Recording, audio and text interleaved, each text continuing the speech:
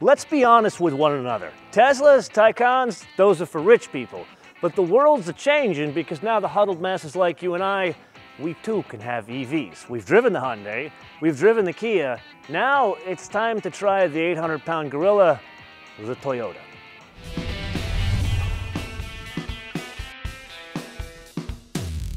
You guys know I love me some automotive porn, and this is beyond automotive porn. We've got literally everything. We've got 2 electric motors, batteries, so a lot to dive into.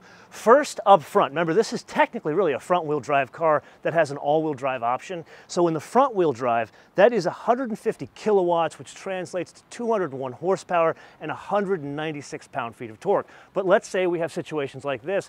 We're driving the all-wheel drive Limited, which has the back motor.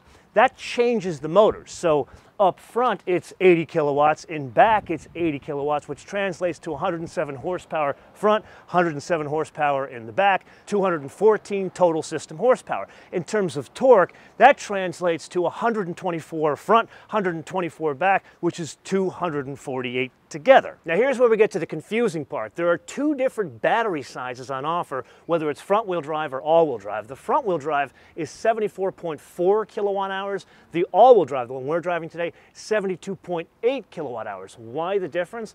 I went and spoke to one of the engineers behind the project. Turns out the guy is Brazilian, very cool guy. There were not enough batteries that could be supplied from one supplier for both vehicles, so they had to go to 2 different suppliers to ensure enough supply of batteries for both the all-wheel drive and the front-wheel drive. While we're talking about the battery, 2 other things here. There is an enclosure that does heat and cool the batteries, so there is an HVAC system there. And then second, the onboard charger, believe it or not, it's actually kind of slow. I'm kind of surprised Toyota did this. A lot of the EVs you and I have been driving as of late, the onboard charging system is all the way up to 11 kilowatts. This 6.6 kilowatts, which is kind of like yesterday's speeds. Now, in terms of the overall electric architecture, no, it's not like the Taycan and the Hyundai. At 800 volts, this is 350 volts. Now, in terms of ratings, what does the government say about this? In the front-wheel drive, XLE, meaning the lightest or the cheapest vehicle, that's 252 miles of range according to the US government. The one we are driving that has the fancy motor in the back, that goes all the way down to 222 miles.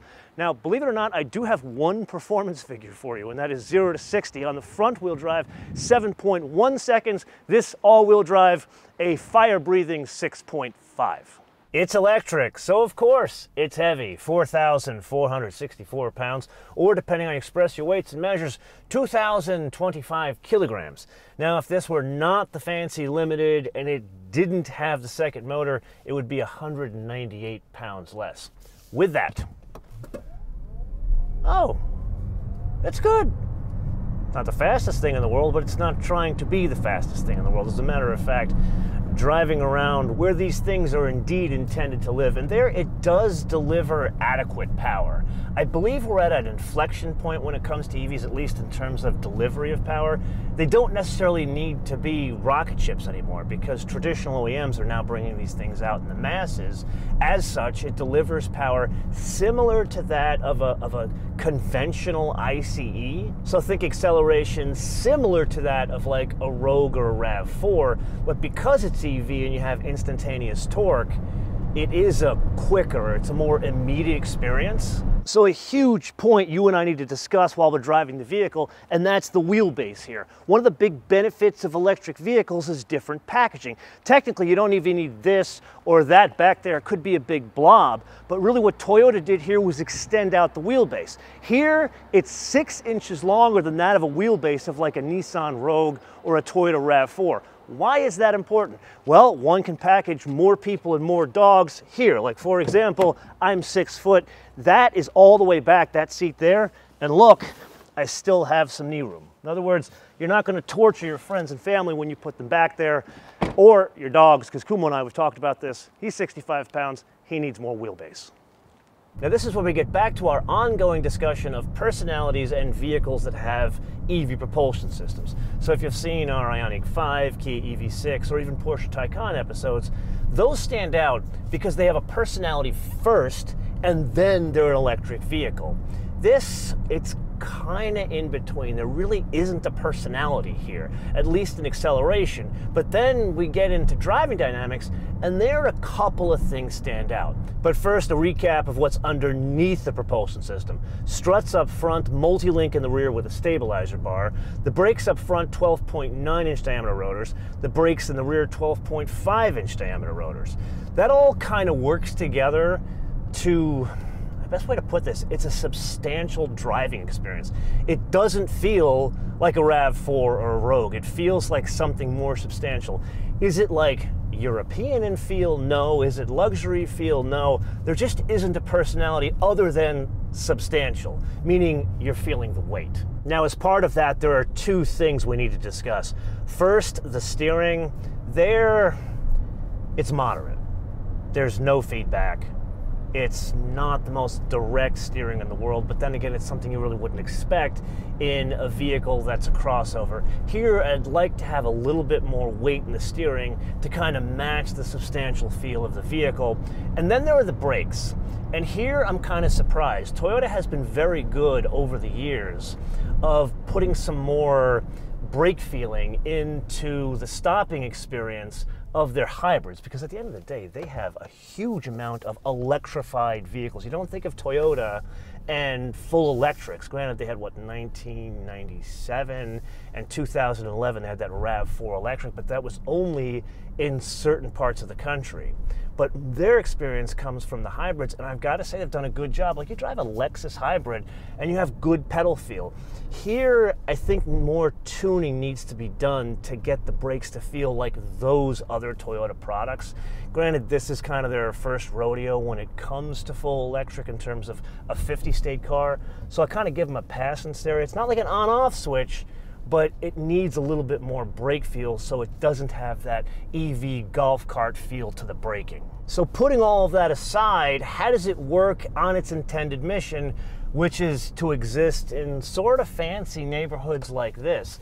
And there, it does an unusually good job. I'd say a significantly better job in drivability. Like, it's a little bit more fun to drive than a RAV4 or Rogue or anything like that. There's good acceleration, works together with some prudent choices of suspension hardware down there. Like, they could have went with some sort of non-independent suspension in the rear and the front-wheel drive model, but even in the front-wheel drive model, it's got the multi-link, and as such, it delivers a ride quality that's a little bit batting above its station in life.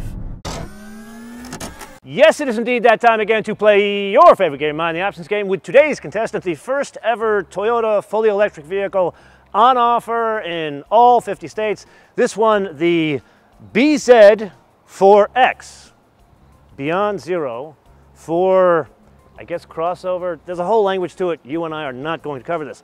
What we are going to cover is the base price of this one, the very fancy one, the limited all-wheel drive.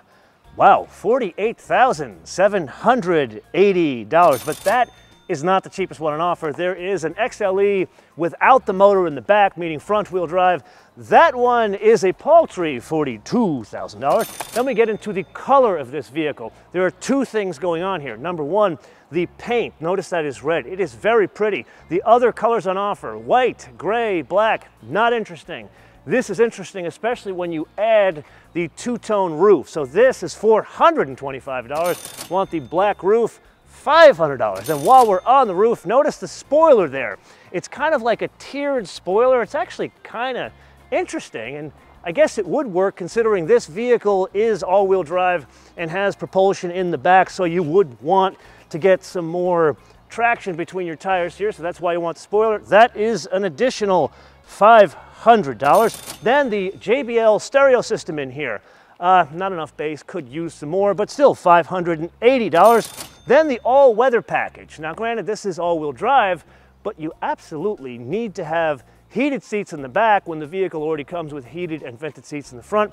That is an additional $500. The only other thing we add is the destination handling von Japan, I believe, $1,215 for a total retail price of $52,000. What was I saying about the huddled masses? So you and I already did a deep dive on the interior and the design and the tech review when this thing first came out. But now, being our first opportunity to drive what will most likely turn up in a dealer, let's discuss a couple of things. Number one, the tactile feel. Overall, it's good. It ain't great. There are some pieces here, especially on the top of the dash, like way out there, as well as on some of the door panels. I don't know what's going on here, but it's not up to the usual Toyota quality. I'm going to give a caveat here. This is a pre-production prototype, so my hope is this will be better in the cars that turn up at dealers. Number two, all of the basic ones, the XLEs, any color you want as long as it's black on the inside. In the Limiteds, which this is, you could do the black, or it could be like a lighter, almost like white gray color. Maybe a tan would have been a better choice. Then something that's unusual now that I'm driving it, didn't notice it back in the tech review, the seating position specifically as it relates to the instrument binnacle. So remember we discussed this being kind of like a 928. When you move the steering wheel, it goes up and down, but it's the whole column, not just the steering wheel. But they pushed the instrument binnacle all the way forward, and now that I've spent some time driving this thing, the sensation is one of you look over the steering wheel to see the gauges. I don't know if I like it or don't like it. It's different. It takes some getting used to. Like when you first get behind the wheel, you're like, oh my God, I'm adjusting the steering wheel the wrong way. You almost want to put it down in your lap, but then you realize the steering wheel, it's a very small diameter steering wheel, even smaller than some of those like performance steering wheels that Porsche has on offer in like Boxsters and 911s. It's unique. I think this is one of those things that comes down to personal preference. Everything else is unusually good in here. Like, for example, they all come with a panoramic roof, which kind of floods the interior with light, and that's important in a vehicle that has a lot of dark surfaces. Then there's the screen. We spent a lot of time talking about this in Tundra and Lexus NX episodes. Here, it's a little bit different in that you don't have a knob. Instead, you have a toggle switch for temperature, fan, and the direction of the air, which I kind of like. I'd love to see a regular old like volume knob, but here it's still a hard button, so I'm going to give them a pass on that. That in turn brings us to one more interesting point. The dashboard, it's covered in cloth, and they're very nice touch because it makes the overall interior feel a bit better. But I would argue it's a missed opportunity. Notice it's kind of like a check pattern, almost like Pepita Houndstooth from a Porsche. There it's muted, it's gray and black. What they should have done is like a white and black, have more contrast, and have that theme go through the entire interior, like on the door panels and on the centers of the seats. And there it would really stand out and give this thing some personality on the inside. That said, I believe the reason they didn't do that, if you look at this thing, very much of a futuristic interior. That is, whether you like it or not, open to interpretation. So let's sum this up with a bit of a real-world story that happened behind the scenes here. So all the B-roll you saw in this episode that Scott and I captured, we did that in one of the neighborhoods around Carlsbad, California. And while we were capturing that, one of the neighbors came out very curious, like, what is that? Turns out he's a Tesla Model 3 owner. He looks at this thing and says, not only does he like it, he thinks it's beautiful, and he pointed out specifically that this car has a screen in front of the steering wheel and said the Tesla is not safe because there's only one screen over here. So adding real-world feedback, this is the kind of person that Toyota is trying to go after with this vehicle. The fact that they think it's pretty, forget what I think it's a little too futuristic, but the fact that a Tesla Model 3 owner thinks this is interesting says a lot about what it'll do in the market. Now, adding on top of that, the way this drives, I expected more of a personality. That's where we get into the wish list. I'm going to ask for two things here.